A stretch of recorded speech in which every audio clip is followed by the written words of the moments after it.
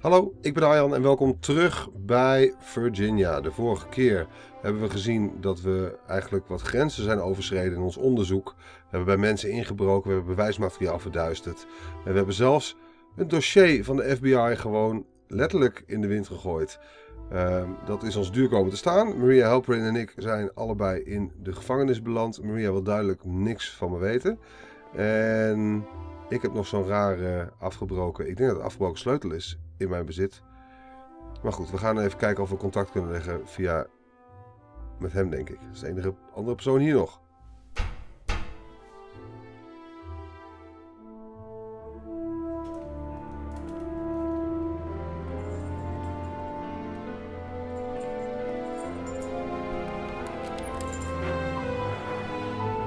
Hè?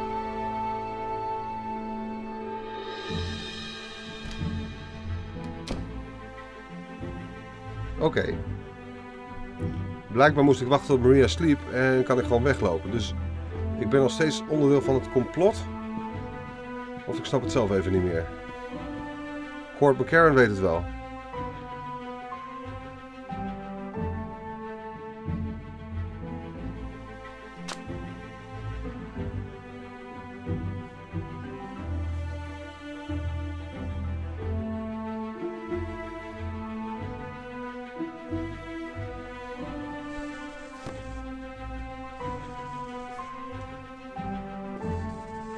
Ja, ik richt mijn bureau in.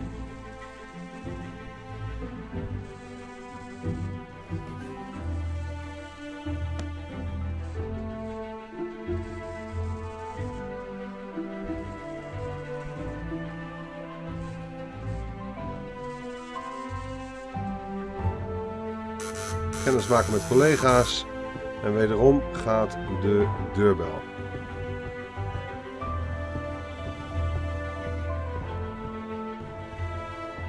Dan wordt hij gepokerd.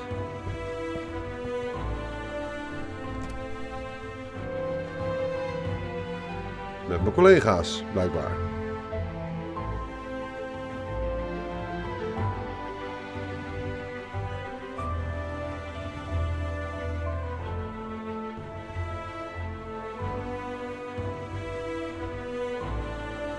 Even kijken. Even een slokje bier.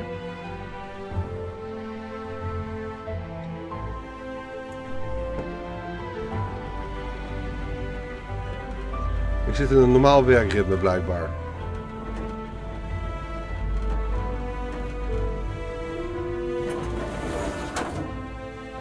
En we gaan weer naar ons werk. Even kijken waar mijn bureau is.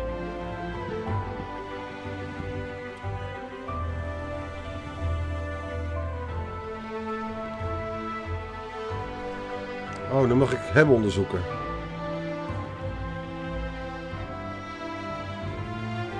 Ja, dat vindt ze niet tof. En nu kan hij zijn biezen pakken. En ik promoveer. Dus door interne zaken en door mijn collega's eigenlijk erbij te lappen, kom ik verderop. Ik heb hem onderzocht. Dat komt uit duur te staan.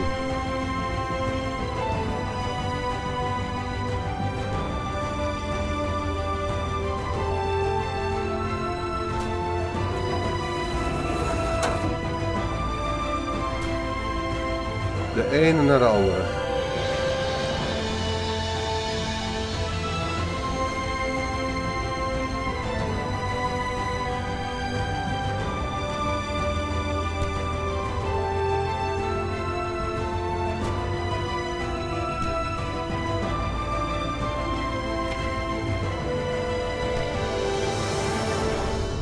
En inmiddels ben ik assistent, deputy assistant director. Maar ik kan me niet voorstellen dat ze heel trots is op zichzelf. Daar moeten toch gewetensbezwaren bij komen. Die stoel is natuurlijk de logische volgende stap. Kijk, en dat is ook zo.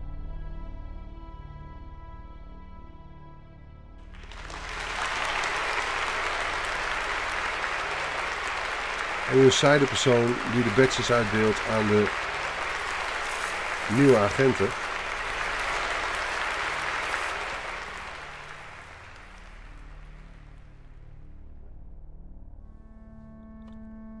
En zij is de nieuwe interne onderzoeker.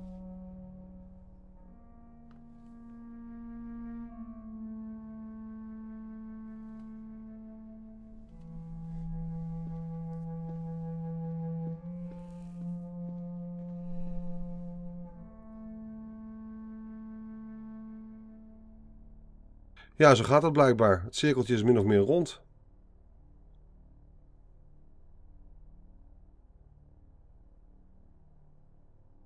Maar daar hebben we nog steeds... Oh, kijk. Een vermist persoon. Een niet opgeloste zaak. En die sleutel. Er staat nog wat open. Ongetwijfeld. Juist. Lucas Fairfax. De jongen van 17. Nooit opgelost. Het kantoor van Halperin is inmiddels leeggeruimd.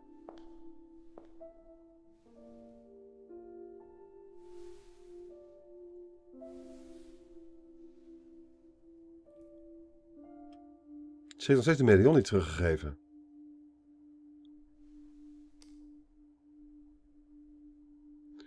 Moet je nagaan hoe lang Maria Halperin al in de gevangenis zit.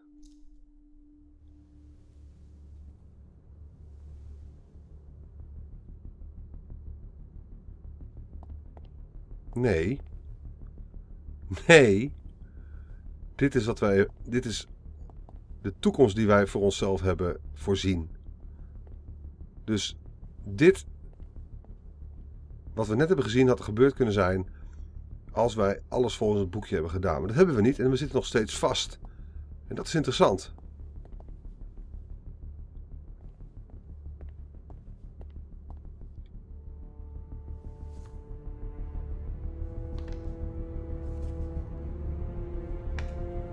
Ik heb de envelop nog steeds.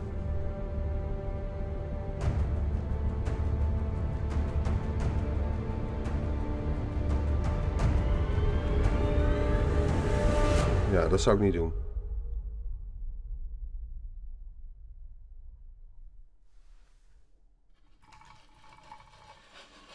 Juist, LSD. Akelig. Waarschijnlijk is dit allemaal een illusie.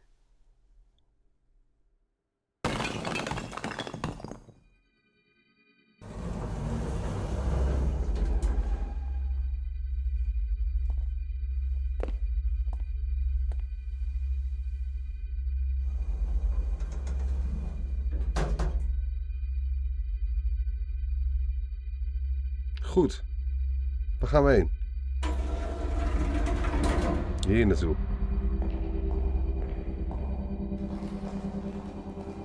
Naar die schuilplaats. Nou is het niet zo dat het zou natuurlijk wel kunnen helpen, LSD. Voor hetzelfde geld krijgt ze nu ideeën die ze eerst niet had. Dat is niet helemaal de manier, maar goed. Wie weet krijgt ze een ingeving.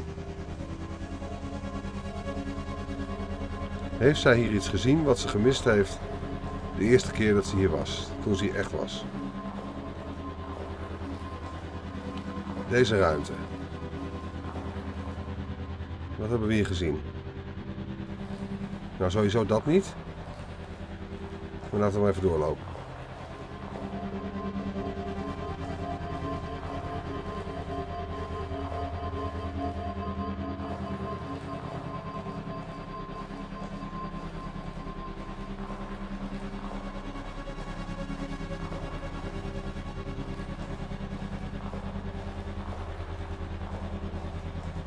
Het pulseert zelfs een beetje. Het golft een beetje. De wanden. We zijn goed aan het trippen in elk geval.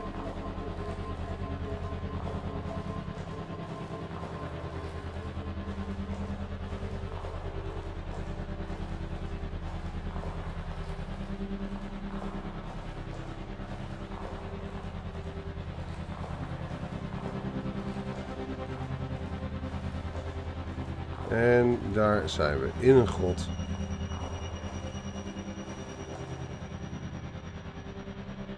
Met een indianenkop. Uit steen gehakt.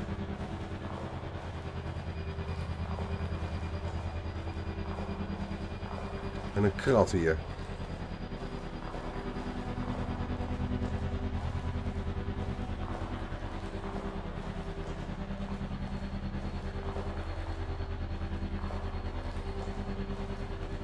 Hier houdt het op.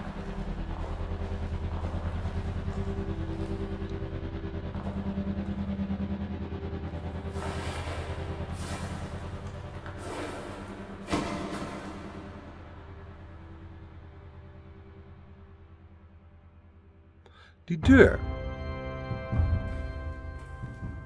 Die hebben we ook in onze dromen een paar keer gezien.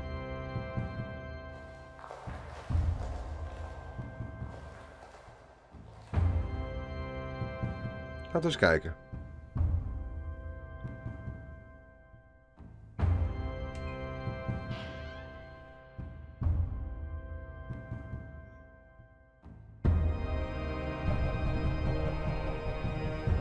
Oh jee, we zijn in de kerk.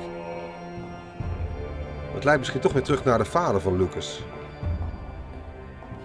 We hebben die man al een paar keer natuurlijk gezien.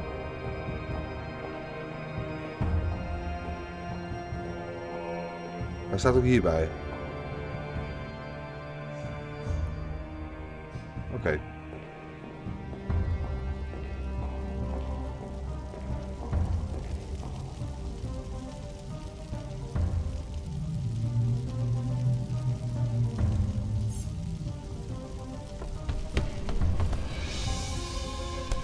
Maria is dat. Denk ik.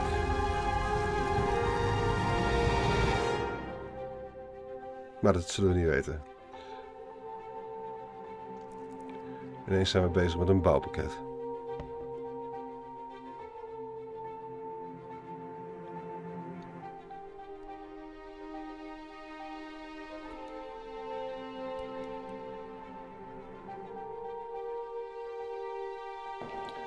De sheriff is bezig met een bouwpakket. We kijken even met hem mee. Yep, de sheriff. Hij heet Hardly Theft.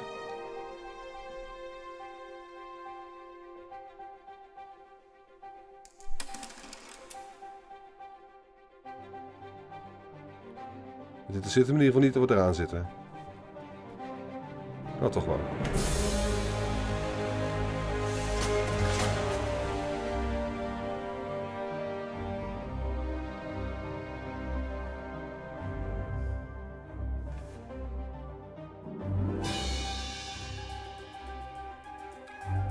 Oké, we zitten in een fotohokje.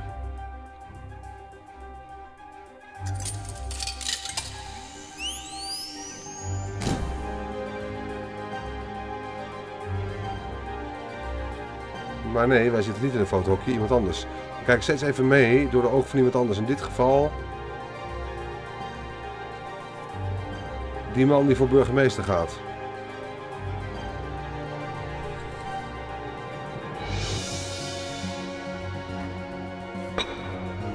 Dit is Susan. Ik heb haar naam nooit eerder gezien. Dus op zich komen we wel wat dingen te weten die we eerst niet wisten. Kijk, dus dat mandje wat Maria kreeg.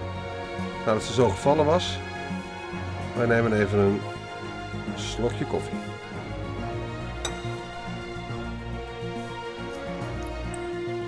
Met een extra bite. Helaas.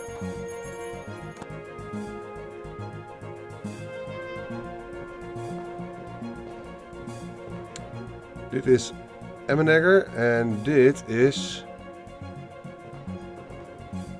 ook Emmenegger. Oh, dit is vader en zoon en kleinzoon. Of kleindochter.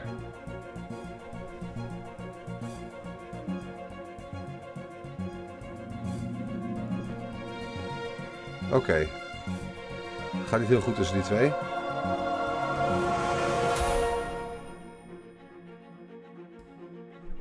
En we zitten ineens met de secretaresse aan tafel.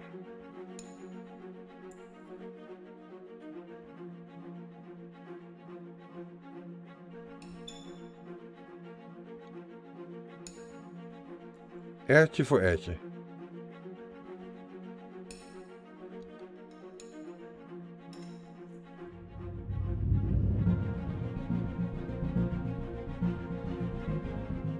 Kijk eens aan. Daar zit de assistant director.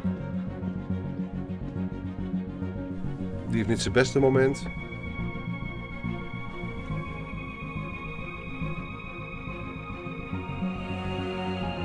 Maar ik mag het even overnemen.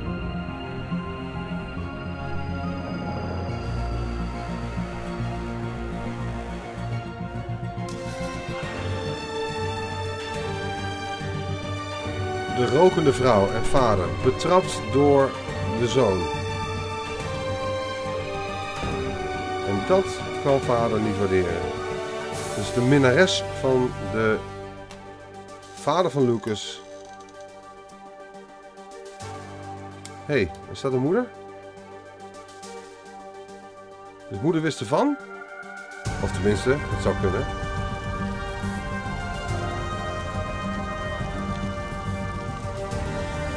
En ineens ben ik de persoon die de dolk in de bison heeft gedrukt.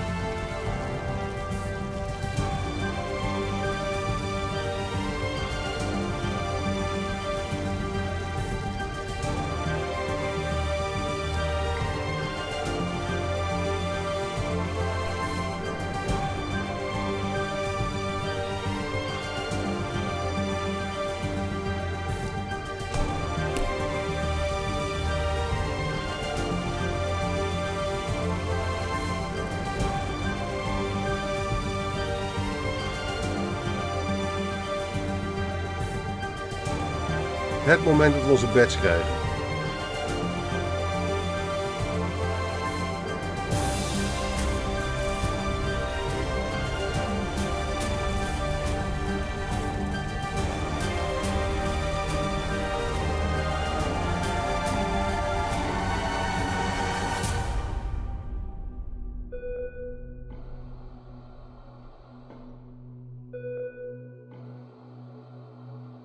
Dit is de vader van Anne.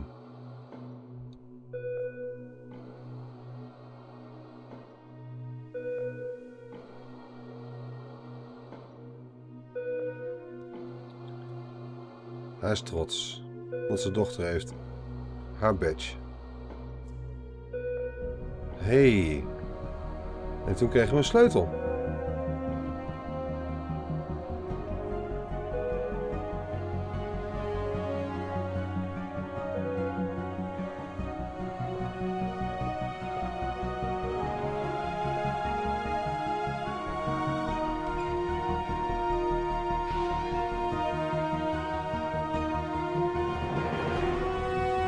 Die gaat vast daarop.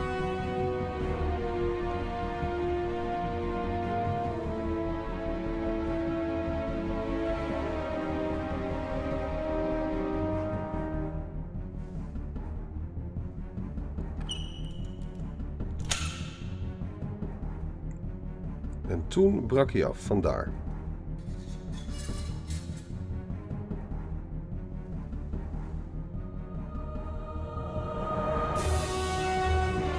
Een doosje.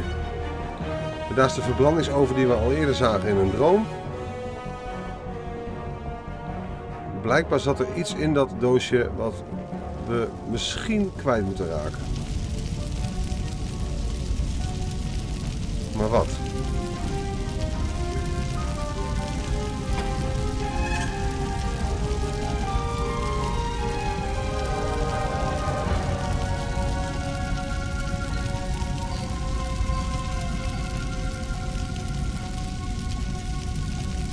Ja, ik kan er niet van afzien, hè. Ik wil weten wat er in het doosje zit. Maar we doen het maar daarin.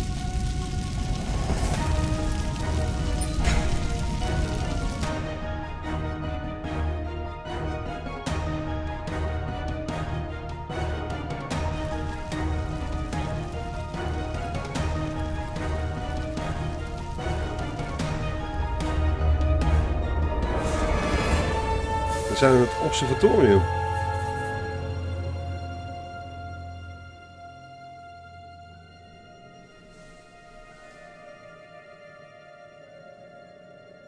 En wie staat daar? Is dat Lucas? Dat is Lucas. En Lucas ziet iets in de lucht. Sterren, maar hij kijkt al ergens naar.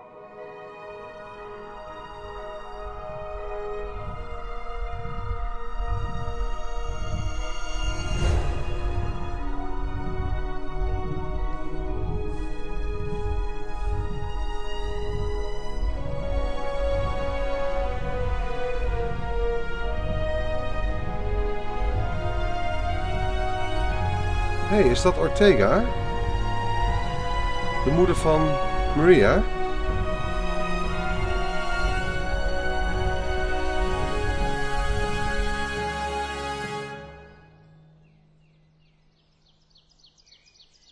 En daar gaat Lucas. Kunnen we achter hem aan? Misschien. Nee, niet.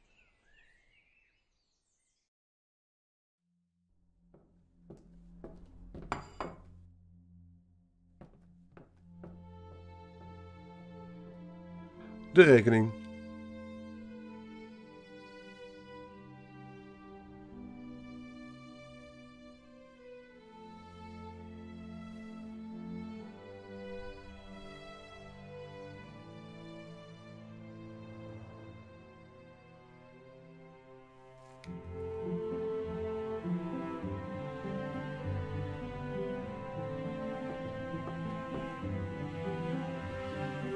Maria betaalt de rekening.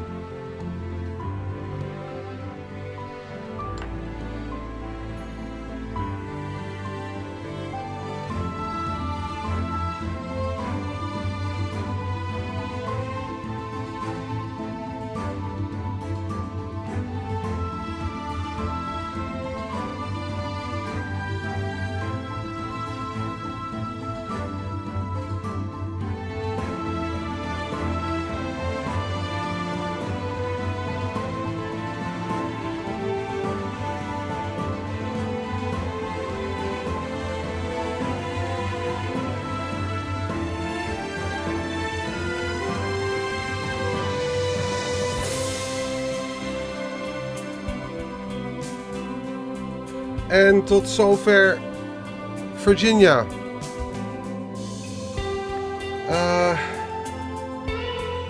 Ja, ik had al aan het begin gezegd, hè.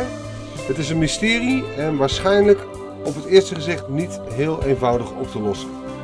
Ik ben nog steeds een beetje aan het puzzelen, dus ik kan niet even een hele consistente verklaring geven van wat we nu hebben meegemaakt. Maar